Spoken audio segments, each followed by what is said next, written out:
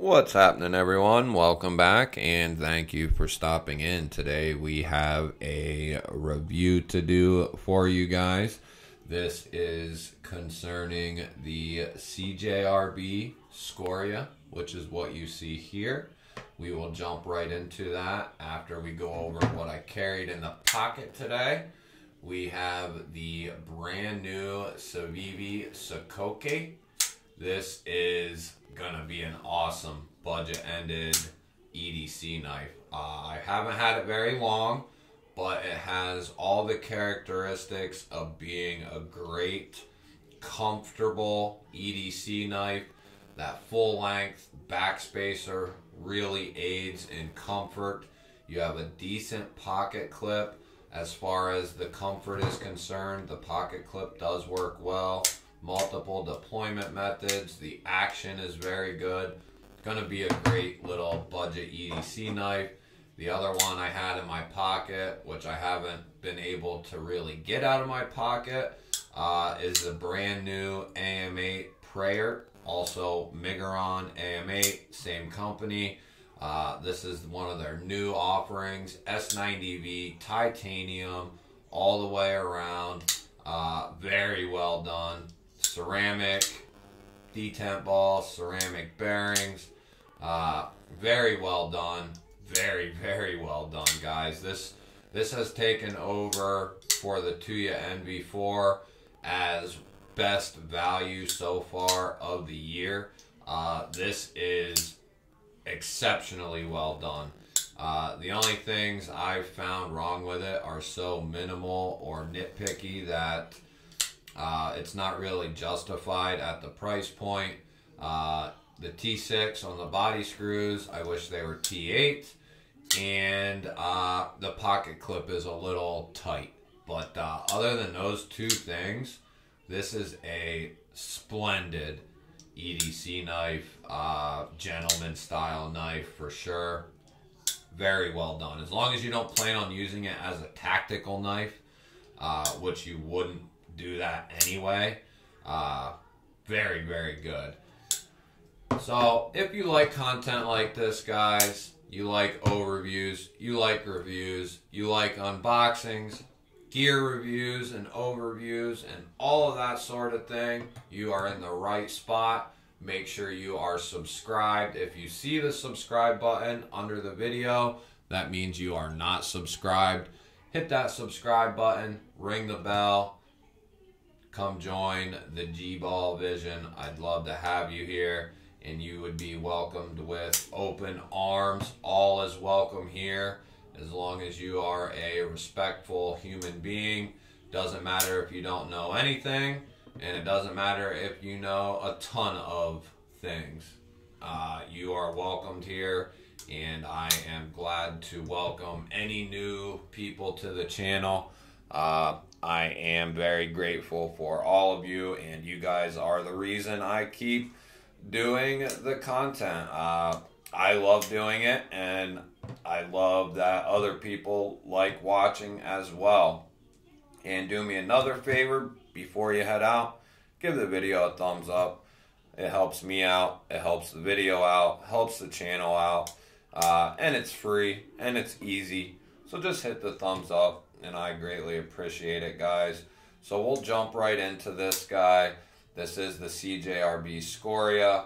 Now, this is in an odd spot for its price. Now, you're getting a great value. In my opinion, I think this knife gets overlooked, and I don't know quite why. I think it gets overlooked in the sense of an EDC knife in the budget category. I don't know if it's because it's CJRB, which it shouldn't be, because they have really made a name for themselves over the last year or two, as far as their quality and their materials, and they're doing a very good job at Artisan and CJRB. They also created AR RPM 9 steel, which is only Artisan and CJRB use this steel. It's proprietary to them, and it is a hell of a steel, guys. I have had a dozen knives in it, and they all have done phenomenal. Very well done. The edges hold up well. The toughness seems to be there. I just think it's a very well done steel for the price point. I don't know how it compares to like 14C28N or how it so like I was saying, I do not know how it compares to 14C28N, 154, Nitro V, steels like that. I'm guessing it's somewhere right in the middle or maybe just underneath of those steels. Now, I haven't really been able to tell much of a difference between this steel and 14C28N. I'd really like to know how they compare. I'm guessing 14C is a little bit better, but that I don't know, and if it is, I don't know in what ways. But I would be interested to know that, and maybe that's something I will do some investigating on. But the ARPM 9 just holds up so well. I actually have another CJRB that's going to be coming in for a short-term review also. You'll have to stay tuned for that one, but that is also in the ARPM 9, and it's just an awesome steel, especially at the price point. We'll go over some details and specs. This is a drop point blade. You do have that beautiful swedge that goes pretty much the whole length to the tip of the blade. The edge is very well done. It came very well done. Now I have used this quite a bit as an EDC, as a work knife. This was one of my first budget-ended knives that I really fell in love with. Because of them dual thumb studs, they are done so well. They're so comfortable to actuate. Some of the best thumb studs that I have felt in a long time. They just, I don't know what it is. They did them so good though. I don't know if it's that big ball on the top there or what, because they do the step design, which I really like. But there's just something about them that makes them very comfortable. And then you have that awesome flipper tab. You can light switch it, push button it. So you got multiple ways to deploy this. You can reverse flick it. You do have all satin hardware, and it looks, or no, just the pivot and the thumb studs are satin. They blacked out the hardware on the body, and then they went with a titanium clip, I believe.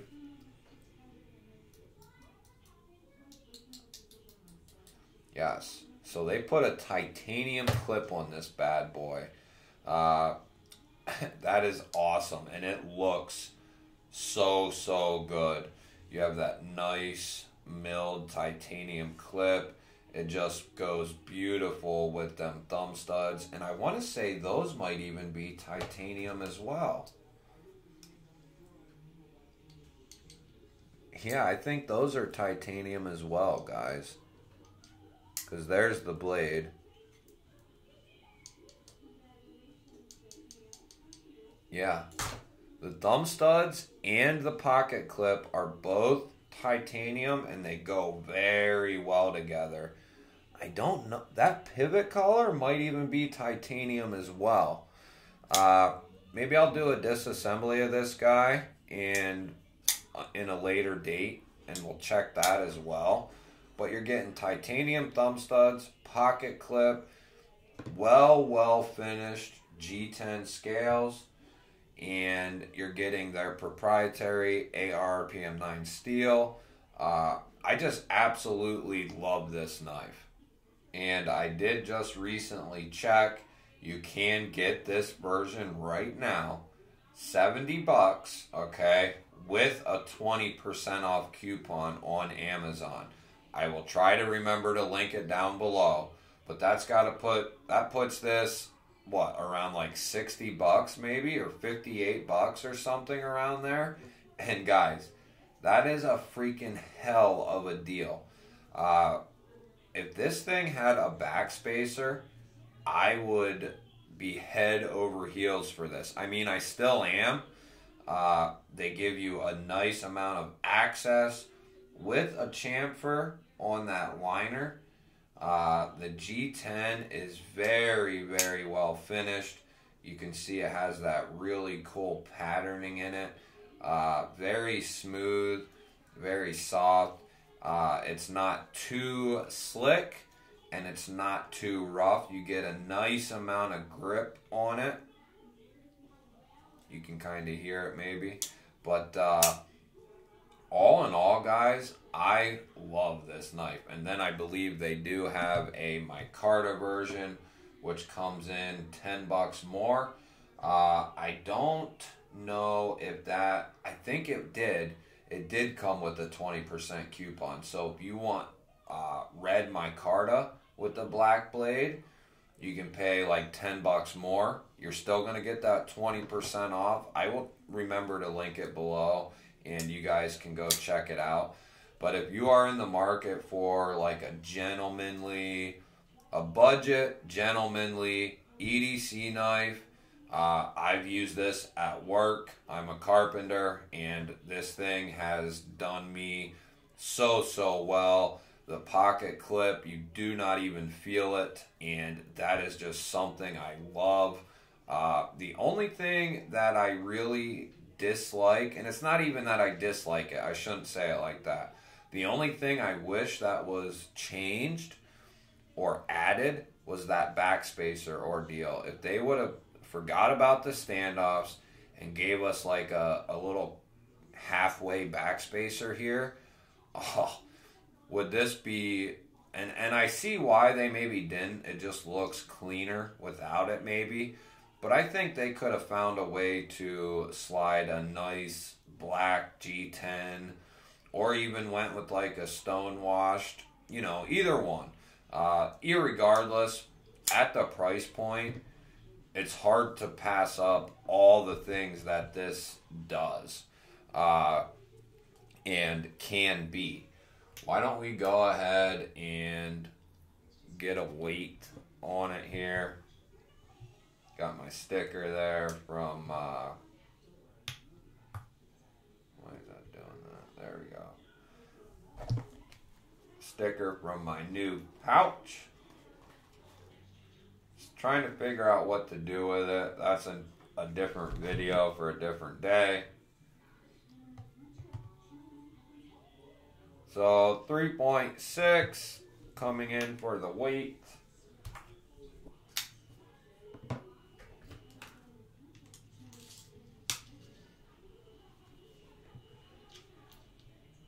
You got 3 inches of cutting edge, just a hair over actually, like 3 1/16. And then to that little tip there, it's right at 3 1/2. And then coming down to the very tip here, you're at like 7 15/16, almost 8 full inches. Why don't we go ahead and do just a couple comparisons here. That is the O-Knife Freeze 2. This is one of their newer offerings. Very similar in size. Here is the Kaiser Escort. Very, very similar in size there. Why don't we do... Here is the Mad Tanto.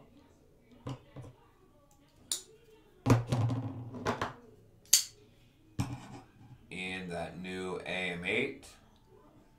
Very, very similar in size there. You can see it's got a little more blade length here on the AM8. The Mad Tanto is very, very close in its size.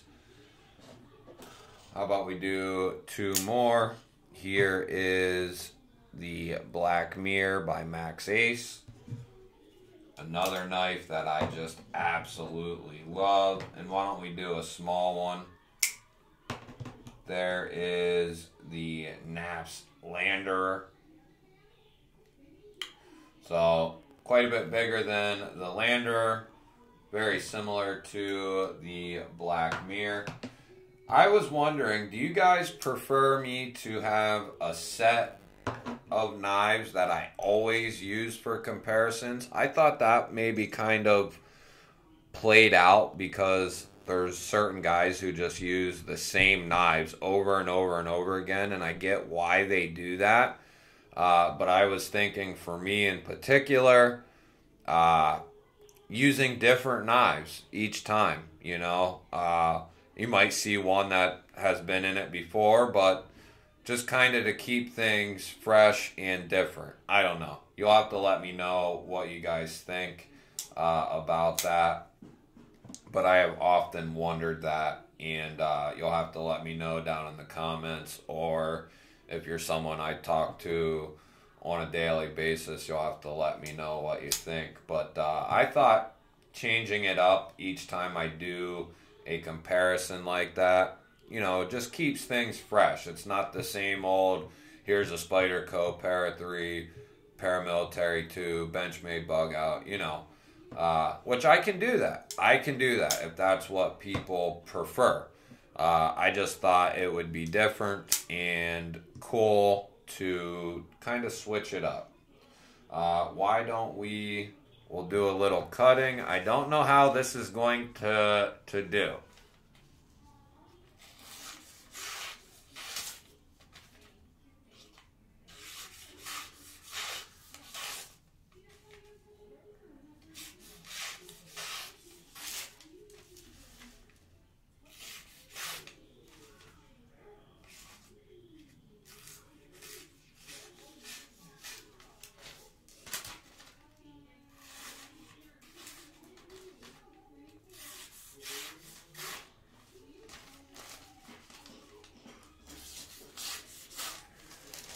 That edge is still just very, very well done. And I'm telling you guys, when I say that it came to me out of the box very well done, it came very well done. It was sharper than hell.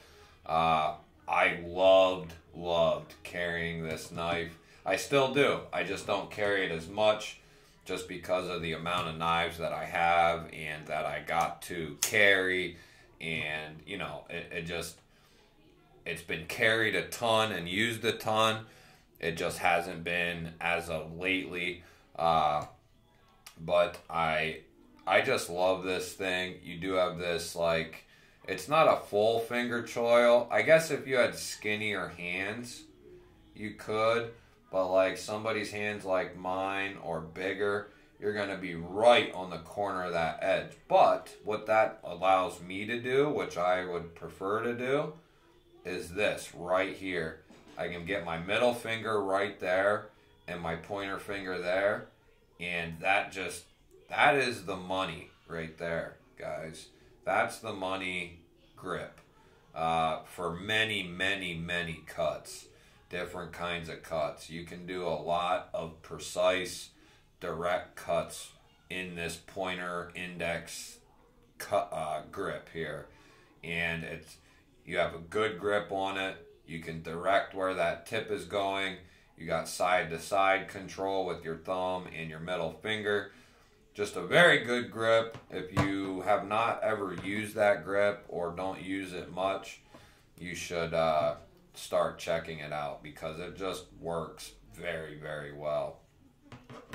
But that is going to be a short-term review on this, guys. I'm going to... Now, I could have done a long-term review, but I want to kind of put this back in a rotation, and I will be doing a long-term review of this guy and probably a disassembly of this guy. you're going to see a lot of disassemblies coming up the pipe. So hopefully you like those. And if you don't, well, there's going to be tons of other videos being posted as well. So if you hung out through the whole video, thank you. I love you guys. Give the video a thumbs up before you head out, please. And if you're still here and you're not subscribed, hit that subscribe button right there.